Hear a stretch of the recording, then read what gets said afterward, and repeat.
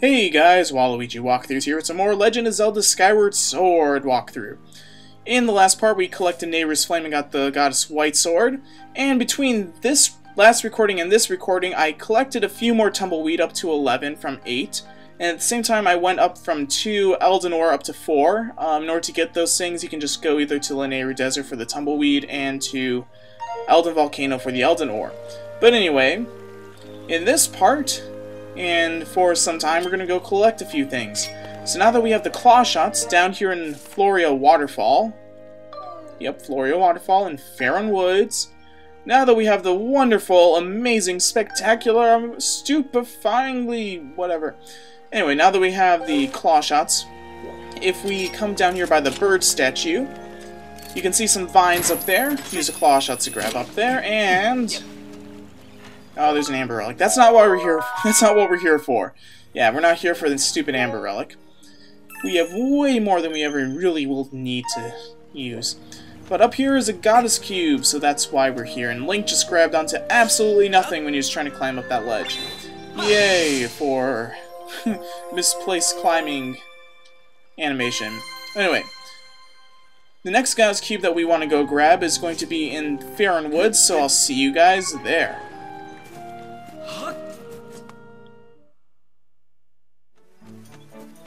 Okay, now that we're close to the Goddess Cube, over here by the great tree in Faron Woods, look at the wonderful map.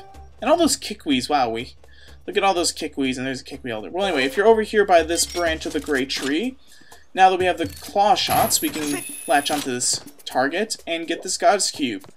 Technically, you could grab this Goddess Cube even without getting the claw shots. You could just jump out from the top of the great tree and try to skydive your way down here. It's a little bit difficult, but it's always manageable. I mean, I really didn't want to do that since I want to show you the true way to grab the true way to grab that Goddess Cube. But anyway, there's one more, and it's down by Skyview Temple. Alright, so for the final Goddess Cube in all of Faron Woods region, it's down here by the Deep Woods next to Skyview Temple. So standing here on the right side of the temple, if you look up, you'll find some vines, claw shot up there, and you need to jump down. There's an amber relic there. I wonder if you can grab these things with your claw shots. I mean, you should. Why can't you do? Okay, that's stupid. Anyway, latch onto the vines one more time, and here's the final Goddess Cube in all of Faron Woods. So with this one activated, we will never really have to come back to Faron Woods until we actually need to. So, yay! All the collecting here is done. We have all the pieces of heart, all the Goddess Cubes.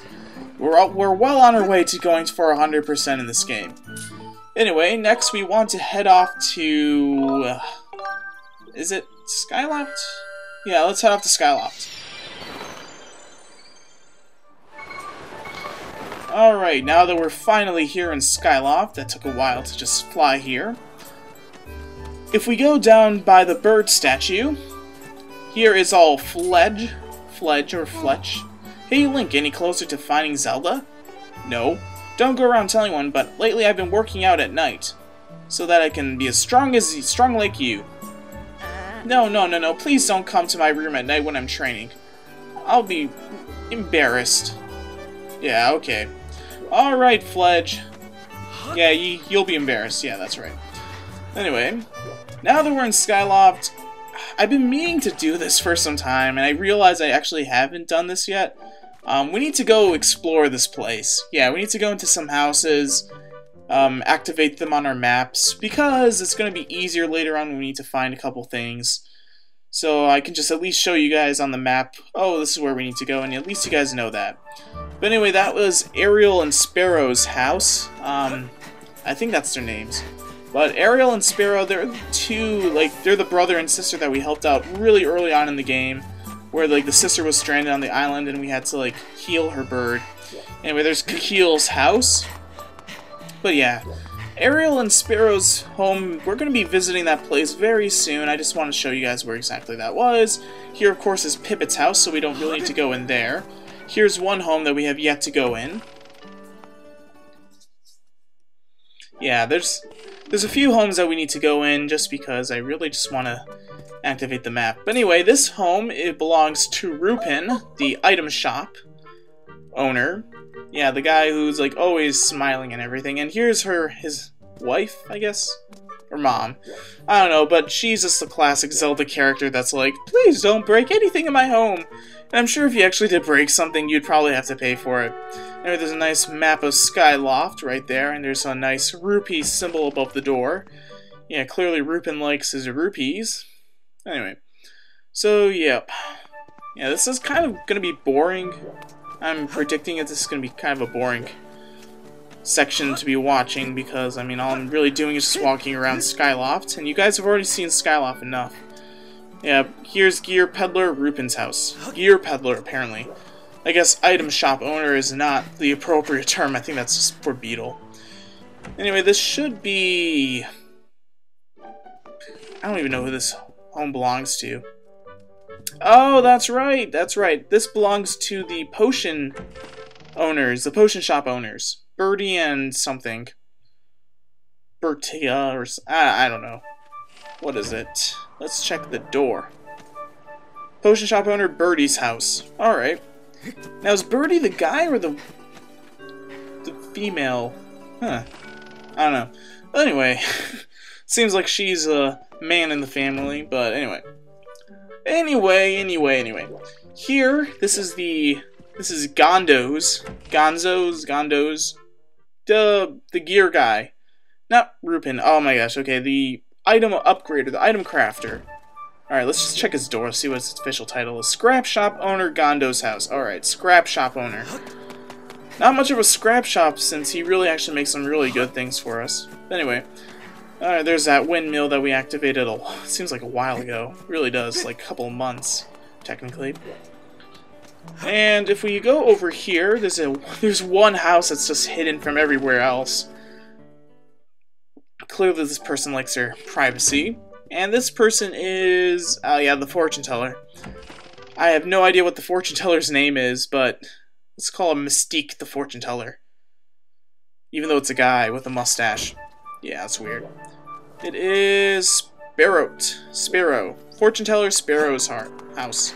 Horse. Yeah. Sparrow's horse. Alright.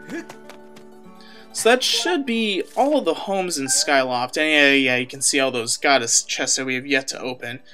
But don't worry, we're going to be getting to that really soon, actually. Yeah. After the next dungeon, we'll then go and... Oriole, yeah, it's Oriole. We're going to go and activate most of the goddess chests that we have, because there are really only a few goddess cubes left in the game, and only one of them you cannot get to, like, near the very end of it.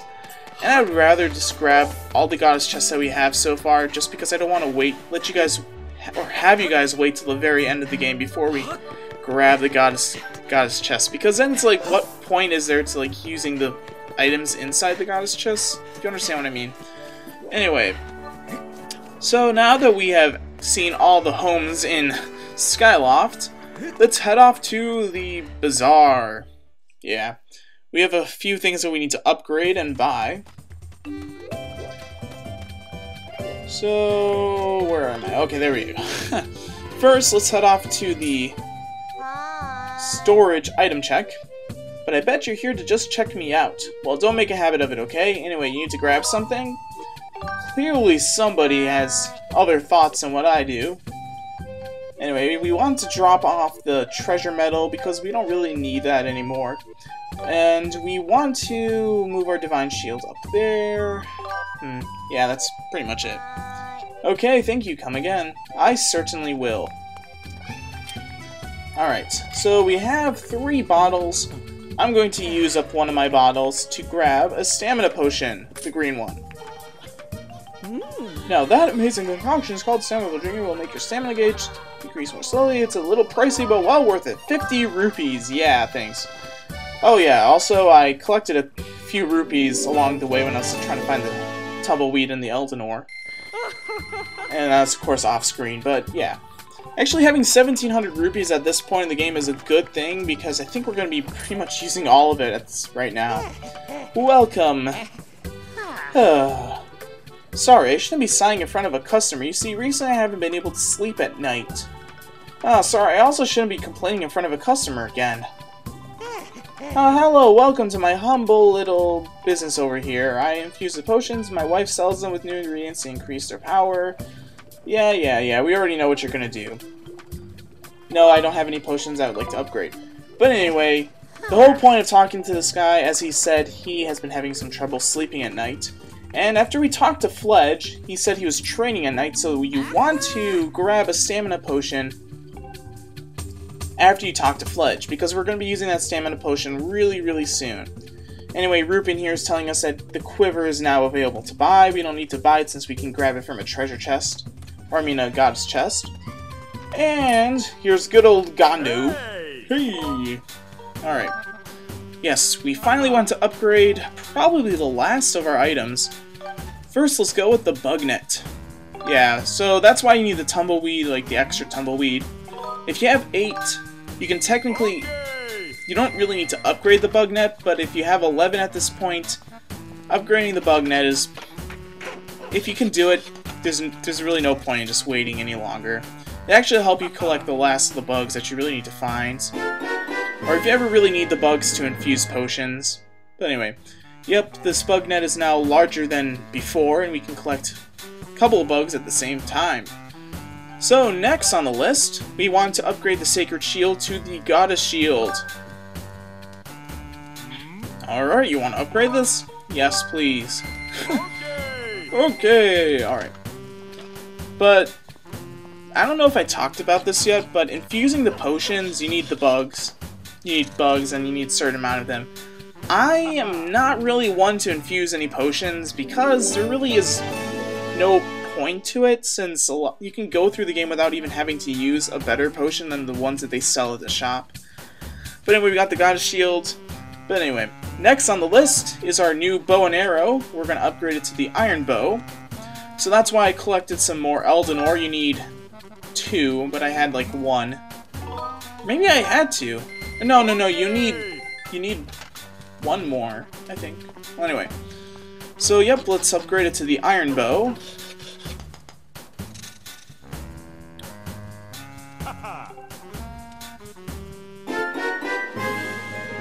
Crafted for the expert bowman. This bow has more blah blah. Can launch arrows even farther. Yay!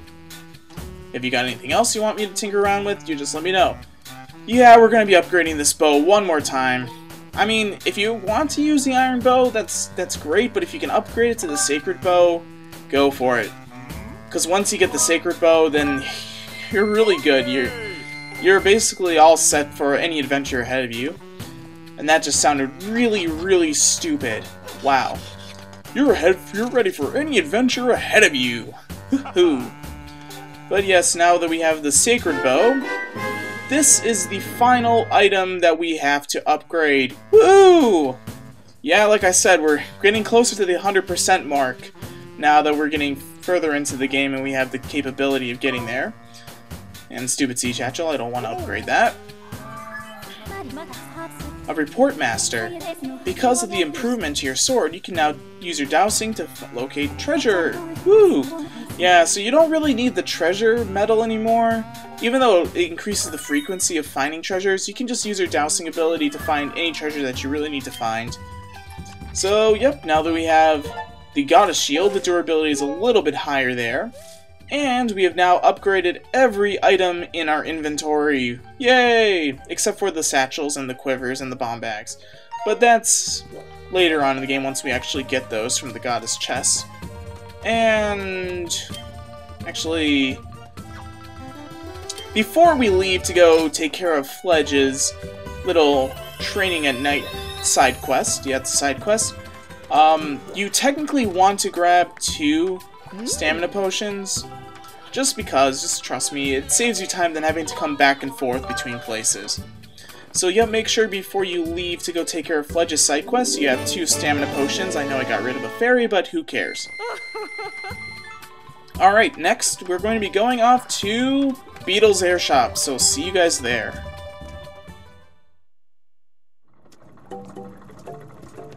Alright, now that we're in Beetle's Airshop, this thing will open up another space in your adventure pouch. It's my last one, so it's been really little expensive. 1,200 rupees, yeah. Look at that, we have just enough. we're gonna be broke! Not broke, but we're gonna be really, really poor. So now we have activated the last slot in our adventure pouch. So now we don't need to worry about that anymore. And we have 3 rupees now. Yay! But don't worry,